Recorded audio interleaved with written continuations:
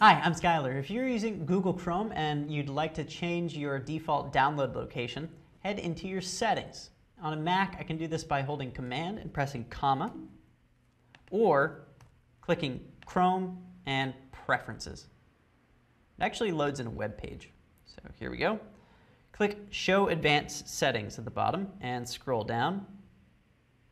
Here's Downloads. It shows me where my location is set now and allows me to change it. Or I can ask Chrome to let me decide where to save each file before I download it. So change and then choose your directory, or just do it each time by clicking here. There you go. That's how you change your download folder in Chrome. Thanks for watching. I'm Skylar.